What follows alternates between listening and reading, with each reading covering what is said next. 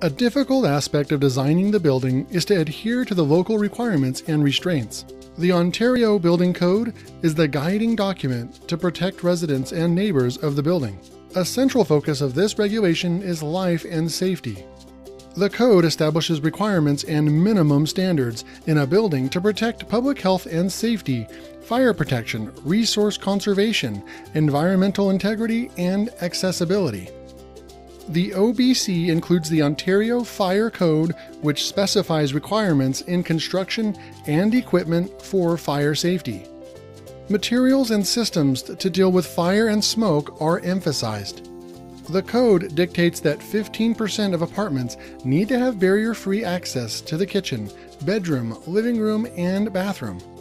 The building code specifies rules for air quality to reduce risk of illness, provide thermal and moisture comfort.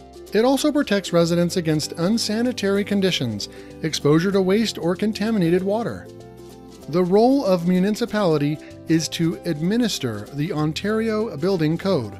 The municipality sets fees, reviews, and issues permits, and inspects sites for compliance during and after construction. In addition to the Ontario Building Codes, there are the official plan and zoning bylaws. The official plan and zoning bylaws come from the municipality and can be amended, even for a specific site. The official plan sets objectives. For example, it can specify a mix of home types with access to schools and shops.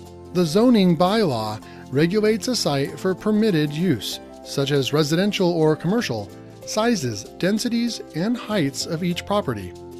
Zoning describes form, intensity, incentives, and uses. Incentives are objectives of the municipality that it hopes to meet, such as affordable housing.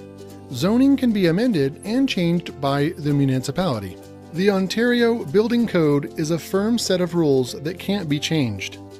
Engage an architect early in the process to help you navigate all of this, as they need to review the necessary guides required by the building.